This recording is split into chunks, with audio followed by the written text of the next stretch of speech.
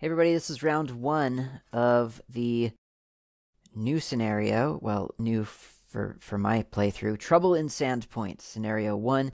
This is, of course, the third scenario in the Burnt Offerings adventure, which is, of course, the first adventure in the Rise of the Runelords adventure path. Trouble in Sandpoint, I guess we could sort of read what it says to us. As cowardly as they are crafty, goblins still lurk in Sandpoint, stirring up trouble. They've even revealed strange ruins beneath the town's streets. Ferret out the last of the goblins and destroy the evil things they've unleashed before someone gets hurt. If I recall correctly, and I could be conflating two different adventures, I believe a pit has opened in Sandpoint, a sinkhole, and there is a bunch of interesting stuff underground, and so the adventurers crawled. I could be thinking of Princess of the Apocalypse in Red Larch. I think there's a pit as well. So anyway, one of those two things, whatever the story is, I don't remember off the top of my head. The goblins are attacking. Things are attacking Sandpoint, and so we need to go help again. There are 4 locations for 2 players. There's the Shrine to Lamashtu, which is an evil god. Glassworks, which is a glassworks factory. A village house, and a Catacombs of Wrath, leading, I think, to the Shrine of Lamashtu, I would imagine, if I recall correctly. So Trouble in Sandpoint has a villain, some henchmen. I've put them into their location decks as usual. There's the global rule, which is anyone's guess as to whether I'll remember. After a character encounters a wrathful sin spawn henchman, roll 1d6. On a 1, discard the top card of the Blessings deck. So that means the timer deck is also under attack. We could lose time after we encounter a henchman if I roll a 1. No pressure. But that's what's at stake. So that's not great. I have rebuilt new decks, or rebuilt the decks of Valeros and Sione. Valeros has some fancy new weapons. I gave him a ranged weapon because he found a short bow last time, if you'll recall. I'll go ahead and draw the initial hand. And that's not a good hand, because his favored card type is a weapon, and so his initial hand gets to insist upon having a weapon. And this time he does. He's got a long sword, an ally, an armor, a shield, and a mace. So that's pretty good. Now, he's got a special ability that if he discards a weapon, he gets to recharge it instead. And I keep forgetting about that. And that's an important ability because that helps me cycle through his deck without discarding. So what I really want to do, obviously, ideally, is find that bastard sword. And I know it's not the 4 cards at the bottom because I just discarded that hand. So it's somewhere in there. Now I'll draw up for Sione, and of course her starting hand gets to insist upon having a spell. She's got a toad ally, a blessing of Lamashtu. Hey, we're going to be at your shrine later, Lamashtu. A blast stone, a blessing of the gods, bracers of protection, blessings of the gods. Well, there is no spell in there, so she gets to draw back up, and I see a discolored card there, which I'll explain in a moment. So there's a spell, invisibility, so that'll help her evade things. 2 blessings of gods, an ally, and a detect magic spell. So no attack spell. That's not good. But that actually brings me to this point, which is, this is slightly discolored. This is from a different set. You might recall in the previous playthrough, or the previous scenario, I had some Skull and Shackles cards mixed into the waterfront, and it was terrible. It's probably one of the reasons that I didn't actually win the previous scenario. But it's fun. You're not supposed to mix cards, just to be clear. This is not within the rule set. This is against the rule set. This is the Rise of the Runelords box, and so I'm not supposed to be mixing in Skull and Shackles cards. But it's my game, and I'm going to do it because I like it. So, this is a Wand of Flame from the Skull and Shackles. It is an attack item. It is not a spell. I mean, it's a magical item, which is why I like to use it. And for your combat check, bury the card to roll a 1d6 plus a number of additional d6 equal to the adventure deck number of the current scenario. I think that's just going to be a 1, unless it's been incremented. Yeah, so it's scenario 1. This is basically an attack roll of 2d6. You have to bury the card so you don't get to use it again for the rest of the scenario. Unless you make an arcane check, an arcane 10 check to recharge it. So there's a chance of recharging. It's an attack item. And for Sione, I just feel like she's under skilled really for attack. I mean, she can attack, but it costs her discarding cards to use her inborn attack spell. So I'm giving myself that wand just because it's a cool item, and I like to use all the cards that I have. So that's what I'm doing. I'm mixing just that one card for this scenario. I haven't mixed anything else into this like I did last scenario, where I populated an entire location with Skull and Shackles stuff and nearly died because of it. So I think that's a good setup, and I think it's time that we could start our exploration now. So I guess, as usual, I will start out with Valeros the Tank. Incrementing... I should say decrementing. We're decrementing the deck. I guess we're incrementing the times up part of the timer deck. Anyway, he's going to travel somewhere, and these are all horrible locations. This is a really tough scenario. The village house possibly is the least horrible. It has just one monster, one barrier, one weapon, a couple of allies. So, a couple of threats, but not all that many. What's this one? Oh, the Glassworks. Yeah, this is a horrible place in the RPG. I remember this place. So there's 3 monsters there. I kind of feel like Valera should just start going to the... Let's just start out with the tough location, really. It's not worth forestalling. The Glassworks stands at the edge of Sandpoint. Here, artisans use sand and flame to create every sort of glassware, from common windows to elaborate colored pieces of art. Curtains have been drawn across the building's numerous windows, and it is curiously silent, although plumes of dark smoke still issue from many of its numerous chimneys. Oh yeah, I think the Shrine of Lamashtu is actually in the Glassworks. Yeah, I think that's correct. Maybe not. I don't know. I haven't played it in a while. If you fail a check, discard the top card of your deck. Oh my gosh. That's horrible. And then when closing, succeed at a Wisdom or Perception 6. Okay. So there's punishment. You essentially take damage for failing a check, which is really, really bad. Actually, like, that's really bad. Okay, well, Valeros is there. He's at the glass house. No, the glass works. And I guess we'll just start exploring. Okay, standard bearer ally. So this is a charisma diplomacy check to acquire. His diplomacy is a D6. Well, his charisma is a D6. Diplomacy is a +2. So he has a free 2 there already, so he needs to roll a 4 or better. He rolled a 4. Lucky. So he's acquired that ally. Well, as I always say, that timer deck doesn't slow down for anything. So I'm going to,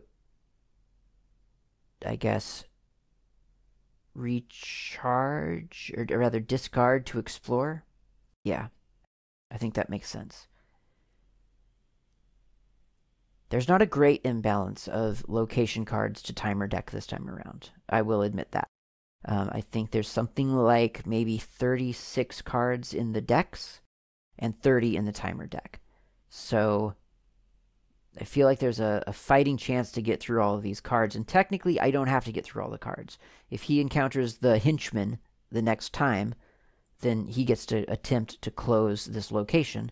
And then we won't have to go through all of those cards.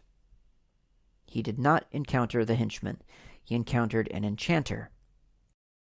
The difficulty to defeat the enchanter is increased by the adventure deck. Okay, so that's 1. So this is a 9, not an 8.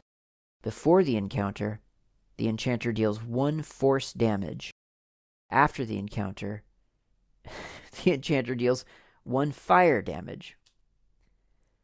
I don't like the enchanter very much. So he can recharge this shield to absorb the force damage.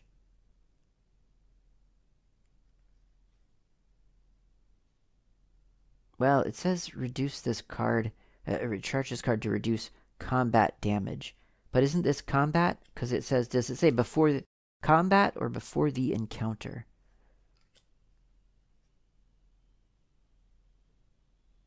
So the encounter hasn't happened yet. So recharge this to reduce combat damage. Well, I guess that's not combat damage because the encounter hasn't started yet. Okay, that's the logic. Okay, got it. So he has to discard something. I am going to discard this mace because the mace gives him a plus D8. And so does the longsword. But the longsword discarded adds yet another D6. So yeah, I guess I'm going to discard the mace as damage, force damage.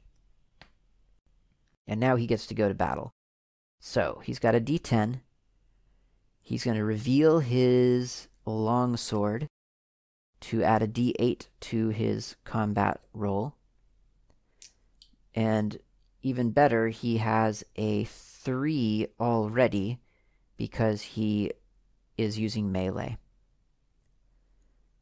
So we're going up against a 9. So there's 3 taken off of that. So I need a 6 off out of these 2 die. There's a 3 and a 7. So we are good to go there. This enchanter has been defeated.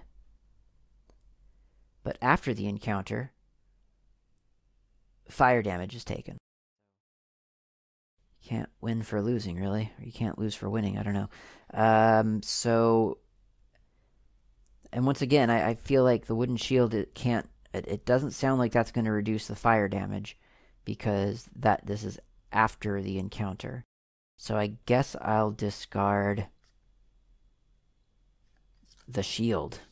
I hate to do that, but I'm about to discard the Night Watch to explore again. I think. Am I going to do that? Yeah, I am. Alright, Valeros. Explore again. Glibness. Well, he doesn't really have a whole lot of chance to get this. Not impossible, though. It's a 6. Intelligence, or arcane, or wisdom, or divine. He doesn't have divine. His intelligence is a D6. His wisdom is a D4. So obviously, intelligence is the way to go here. And if he rolls a 6, he does not roll a 6. So this just goes away. So that was his turn. It's the end of his turn, so he's going to draw back up to his hand size. So now he's got a short bow, a bastard sword, that's what I want, and a potion of hiding. So not a terrible hand, really. And, you know, I can always recharge this longsword to cycle through his deck. I probably should have done that this time around. I just forgot yet again. Okay, so that was Valeros.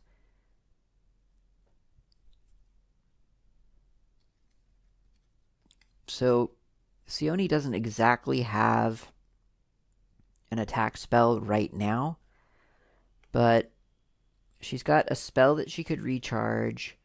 She's got a couple of spells she could recharge to use to evade. I'm kind of feeling like just going in strong with Sione right now. I don't know if that's the best tactic really, but that's how I'm feeling right now. I'm emboldened, and together they are stronger because Valeros can always grant her a free D4 to combat. So it kind of makes sense to send her in. And I think I'm just going to try to knock out as many of these cards as possible.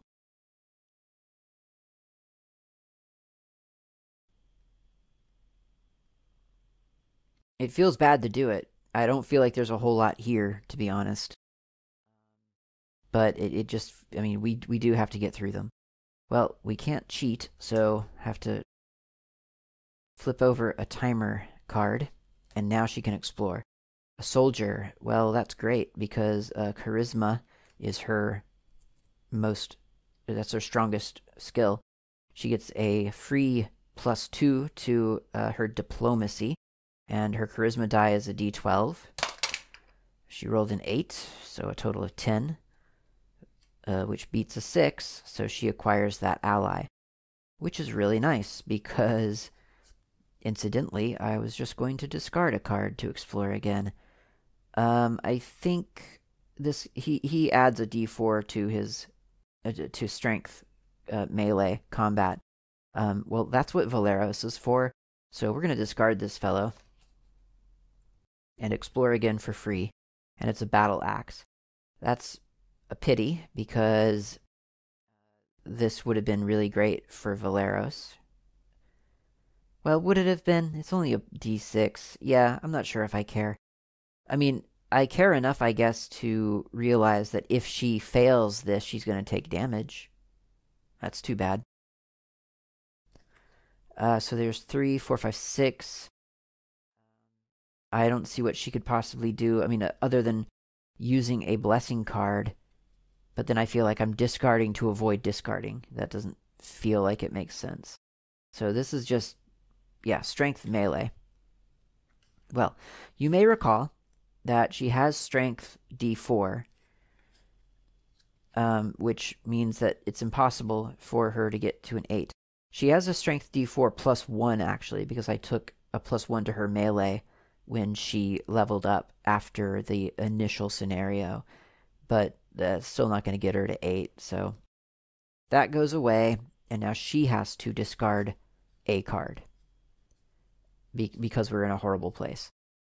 And I guess, oh wait, what does it say? It says, if you fail a check, discard the top card of your deck. Oh, that's even worse, because I don't know that I want to do that.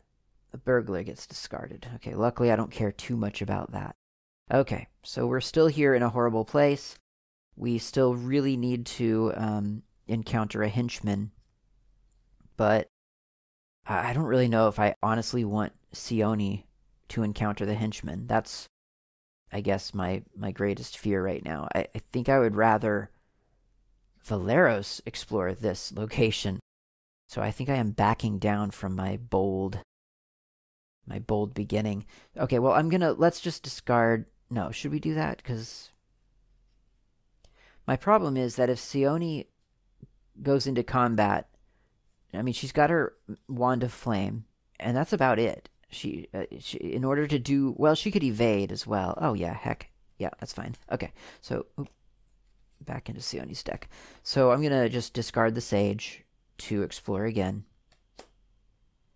for Sione. And it's a zombie. Zombie is immune to the mental and poison. It only deals half damage. That's nice. If undefeated, each other character at this location summons and encounters a zombie. So we don't want that to happen. But we could use this fancy Wand of Flame. And, I mean, technically what I should do is discard this, I think, and just use her d12 plus a d6, her innate spell casting ability. But because I I enjoy this game and I enjoy the lore and the flavor, I'm going to instead actually use this wand. For your combat check, bury the card to roll a d6, plus a number of additional d6 equal to the adventure deck number. This is adventure 1, so it's 2d6. You may additionally discard a spell. I'm not going to do that. Yeah, so it's 2d6, and technically she's supposed to bury this, but if she can make an arcane 10 check, she doesn't have to bury it, she can recharge it. So I'm going to... She's got a +2 to her arcane, naturally, and then a d12, 11, so she gets to recharge it. That's kind of what I was gambling on. That was the gamble. Now, whether this is going to be enough to defeat this zombie is a whole other question. However, as you'll recall, the reason I felt emboldened to send her in here is because Valeros can give her a free d4 to her roll. So, she's got 2d6 and a d4 to try to get to 9. 6 is a good start. 1 is not great. 7. 8, 9, 10. 3 on a d10. So a d4, whatever that is. Okay, cool. So she pulls it off just barely. 6, 1, and a 3 is exactly what I was hoping. Like the d4 could have rolled a 1. Who knows? Okay, so that's great. So she's defeated the zombie. And now it would be crazy for her to continue. And I guess there's no point in doing that right now. Like, I feel like I should, but I can use her blessings later. Oh, and she's got her force missile. That's good. The Acolyte, the new ally that she gained last scenario, I can recharge this card to add a d4 to your arcane or divine check. So this is really, that's a great hand. I'm happy with that hand. That was Sione's turn. She took out a monster. Can't really complain. Let's increment our timer and explore. Potion of Ruggedness for Valeros. Intelligence check to get this thing. His intelligence die is a d6, so he has to roll a 6. He rolled a 1. That's a 1. So he does not get the item.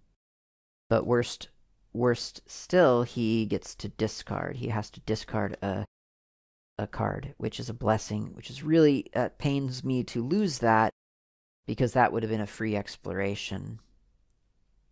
Okay. I'm not ending his turn yet. I'm going to, I think, I'm going to recharge. Oh, can he do that, though? Because, yeah, I guess he can't. Can he recharge? No, he can't recharge a card just for fun, I think. I think you have to recharge by going into combat. I mean, a weapon. So, yeah, okay. So he's got 4 cards in his hand. So I think that was his turn. I don't see any way to squeeze another exploration round out of that.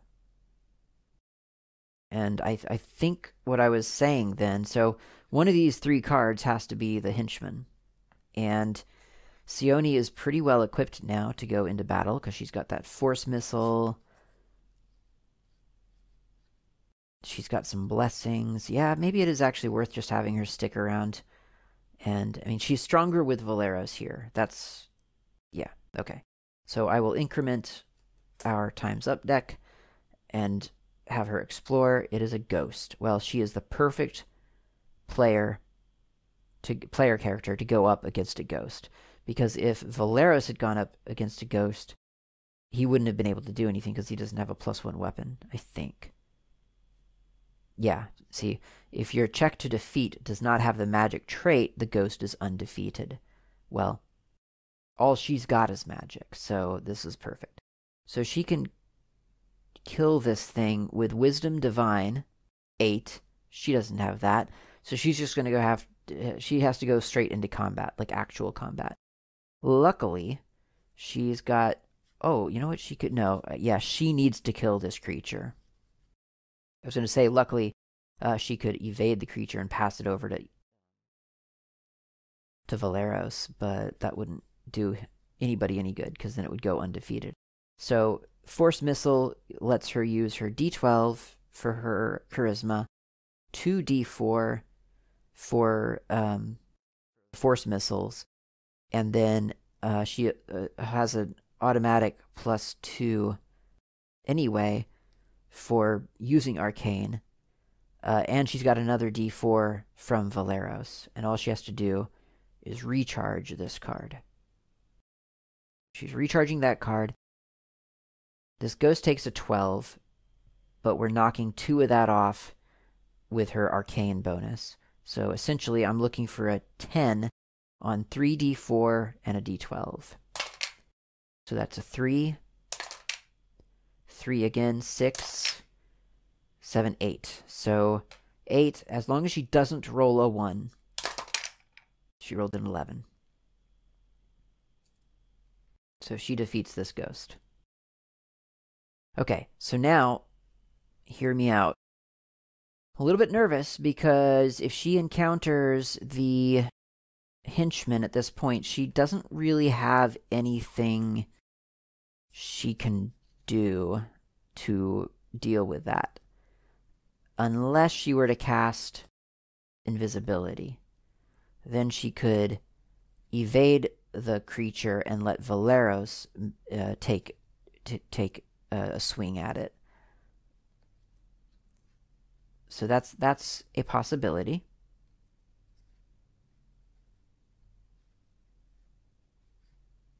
And really that's all she... Well, or she could discard something and...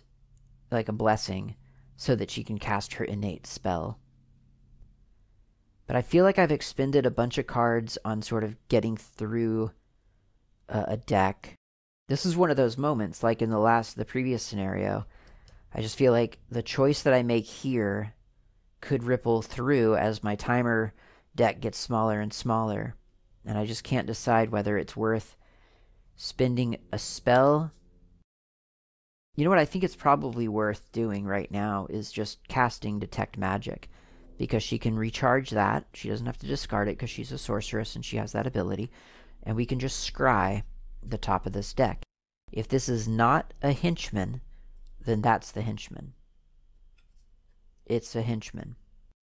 So this is a Wrathful Sin Spawn. Before the encounter succeeded a Wisdom check, where the difficulty of the check is increased by 1. So it'll be probably a 10, unless she gets unless she rolls a 6 on her d6 Wisdom. So she could go up against this. If I spent a blessing to explore once more, she could go up against this Sin Spawn. But then what would she be rolling? I guess she could go invisible and let Valeros take it. Or she could discard a blessing to use her arcane spell, which is a d6 plus 6 plus a d4 from Valeros.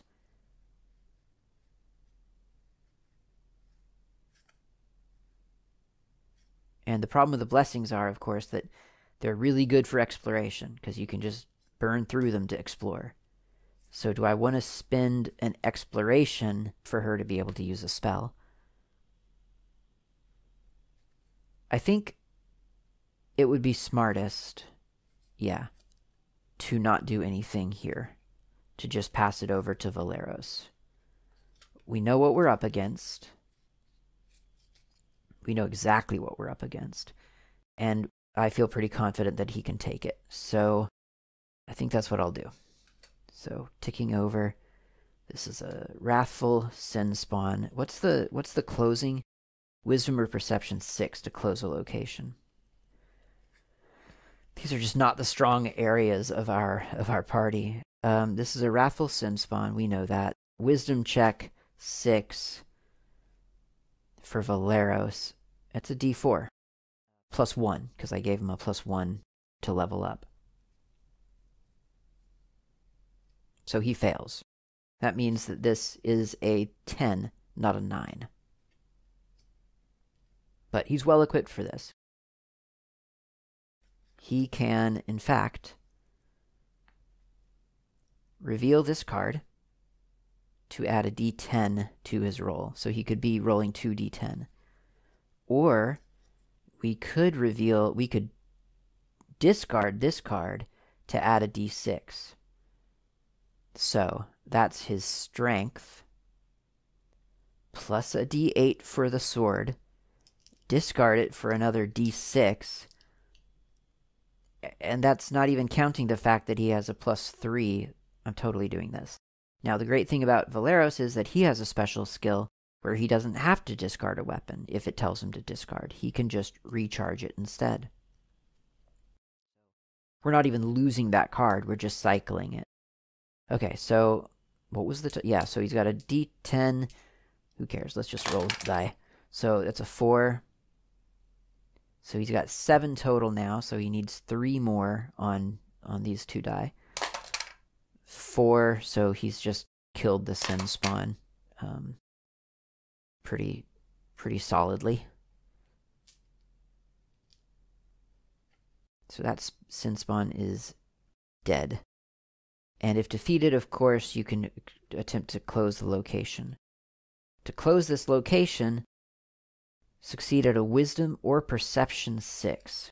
And there's literally no way Valeros can do that right now. He can banish this for a stealth boost, and that's it. That's all he can do. Is there anything Sione has to give him, or like, can she do something?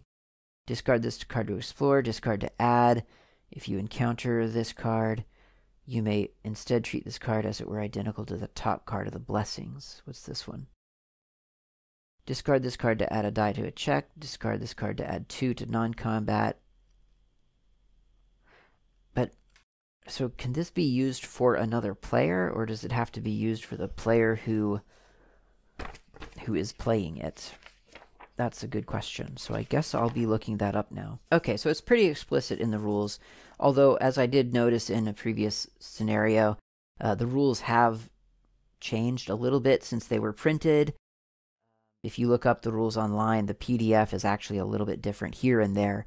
So I haven't looked at the PDF online because that's not convenient for me right now. But the box that I purchased with the book that I got says, play cards that affect the check, optional. Players may now play cards from their hands to affect the check.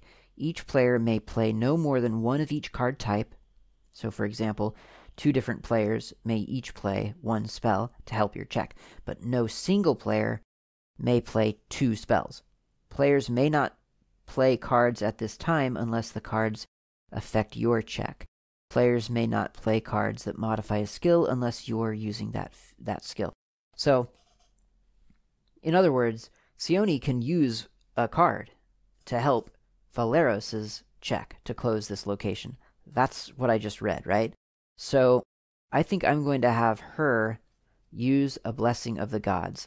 Now, this is where it gets kind of cool, because the Blessing of the Gods says, you may instead treat this card as if it were identical to the top card of the Blessings discard pile. And on the Blessings discard pile right now is the Blessing of Callistra. And one of its abilities is to discard this card to add 2 dice to a non-combat... oh, dex check. Darn it, that's not as cool as I'd hoped. I missed the dex line. Okay, that's fine. It's okay. So, we're going to instead discard this card to add 1 die to a check. And it's difficult to understand what 1 die means, because it doesn't say what that means. And the way I've been playing it so far is that whatever you're rolling, you just roll 2 of those. So succeed at a Wisdom or Perception 6 check. Valeros has his D4, and then a +1 for leveling up after the very, very first scenario. So he needs to roll 5 on 2d4. There's a 2, and there's a 1. So that's 4 total. So he did not close this location. It's really too bad, because that was a costly costly loss because I just spent a blessing card to try to get rid of that. So that's just too bad. But that's how it happens. Okay, so he needs to draw back up to his hand size. Oh, wait a minute. He failed to check at this location. So he has to discard the top card of his deck. And now he'll draw up to his hand size. And now Sione will spend a timer card. What does this do? Discard this card to add a die. Discard this to 2 die to a check to recharge a card. Discard this card to explore. Yeah, okay. Could really use help with wisdom here, honestly. Okay. So we know what this is. No, we don't. Do we? Yeah, well, we know that whatever this is, we know that we're going to have to close this location by succeeding at a wisdom or perception. Sione's wisdom is a d6, so she would have to roll a 6 on a d6, which just doesn't feel it doesn't really feel like a sure thing. However, she has a blessing of the gods, so she could discard it to roll 2d6 in hopes of getting a 6 to close this location. And we do need to close the location. It is really important to do that. So I guess that's what we'll do. Pit trap, of course. So if defeated, you may immediately explore again. If undefeated, you're dealt 1d4 combat damage, and we're going to lose the top card of our deck. So she can use a dexterity acrobatics to get an 8, and her dex dice is an 8. So that's not great. But I mean, she has to try. And I feel like I'm probably going to end up using, well, you know what? Nope. Yeah, I think I'm going to have to use a blessing to get her another d8. So that's what we'll do. 5, 4. So that's a 9, so she succeeds. So she takes no damage. And this pit trap is put back into the box. So we're back where we left off. We can now attempt to close this location. Succeed at a wisdom or perception 6. She has a d6. I'm going to discard yet another blessing to add another d6 to her roll. So she needs to get a 6 between 2 d6. That's a 4 and a 6. Location's closed. That was pretty painful. That was rough, but I don't feel like we're in too terrible of a place. I mean, actually, we're in a horrible place. All of these locations are really, really bad. I think the least horrible one is the village house. So I think maybe we'll go there next in hopes of boosting up their decks like I did last time and see what happens from there. Because the Shrine of Lamash 2 and the Catacombs of Wrath are going to be tough. Okay, so next time we will resume with Valeros' turn and see what happens. Thanks for watching.